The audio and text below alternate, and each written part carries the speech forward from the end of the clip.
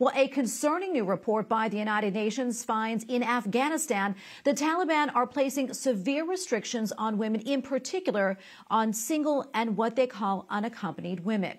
According to the UN's most recent quarterly report, the Taliban is placing restrictions for work, healthcare and travel on women who are not married. A few years ago, the Taliban prevented girls from attending school beyond sixth grade. It also started enforcing a dress code, which included wearing a head-to-toe burqa. The Taliban retook control of Afghanistan following the U.S. withdrawal in 2021. And one person who knows firsthand about the situation in Afghanistan is Jason Jones, human rights advocate and founder and president of the Vulnerable People Project. Good to see you, my friend.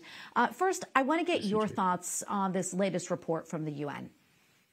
Yeah, well, it's really just the tip of the iceberg. You know, after the catastrophe of the Biden administration's ham-fisted withdrawal from Afghanistan, it's been one disaster after another. Natural disasters like earthquakes and human disasters like famine caused by 5 decades of war, political unrest. There have been clashes between Iran and the Taliban, ISIS attacks on religious minorities like the Hazara. So this report really just scratches the surface of the deep sorrows that the people of Afghanistan are suffering. Yeah, and you've done a lot of work in Afghanistan, helping the people there with your Hope for Afghanistan program, which included opening a women's health clinic. Tell us what you have seen and heard from women in Afghanistan. Well, you know, just this week, we evacuated an Afghan woman who was beaten almost to death. We moved her to Pakistan, where now we're processing her paperwork to get her humanitarian parole. Last year, just several months ago, we had to evacuate several girls who their school was bombed in an ISIS attack to Spain for medical treatment. A couple of months ago, we had to rescue some young Afghan girls in Pakistan who were being trafficked and brought them into our safe houses. And through our Coal for Christmas campaign, of course, we're distributing food and coal to minorities, religious and ethnic minorities, and the widows and orphans of our allies who were killed in action. So as we work in every province in Afghanistan and in the neighboring countries to care for our allies who are seeking to eventually be brought to the United States because they have been promised visas and they've been waiting now 3 years, we see that the women and the children of Afghanistan are suffering horribly. They are indeed. And when the Taliban came back into power after the U.S. left, they claimed that they would be more moderate than they were before. That certainly has not been the case. In fact, life for women, as you know, there has really progressively gotten worse from a human rights standpoint. Jason, what do you think can be done, if anything, to change this? Well, I think the U.S. government has to keep its promise to our allies who are given visas. There are tens of thousands of Afghan allies in hiding, still waiting for the U.S. State Department to process their visa requests. It's the first thing we can do. That's something we can unilaterally do to help those who served us.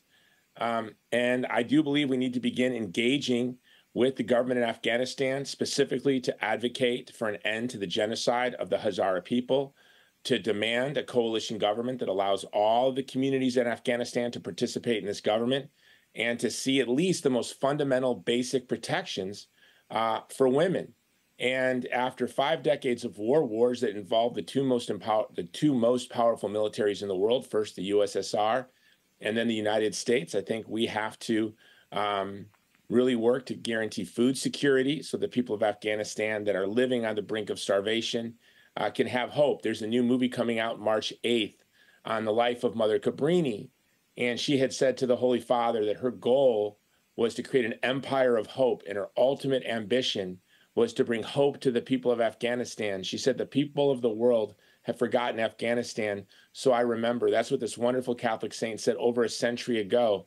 And here we are again. I feel that the world has forgotten Afghanistan, and I'm privileged to run a Catholic apostolate that seeks to bring hope to the people of Afghanistan in the same way that Saint Cabrini desired to bring hope to the people of Afghanistan. That's so beautiful, Jason. And your program over there is called Hope for Afghanistan. Quickly, almost out of time, but what's your hope for Afghanistan?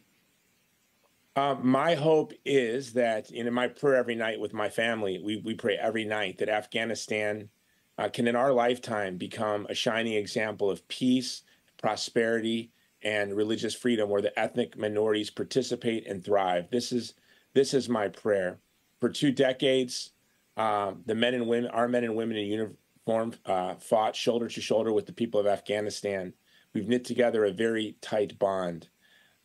We have participated in creating this catastrophe in Afghanistan in the wake of the Biden withdrawal. So we need to participate and cooperate to creating a prosperous and peaceful future for the families of Afghanistan. Oh, Jason, thank you so much for coming on, for all that you do. We appreciate it. God bless you, friend. Thank you, Tracy.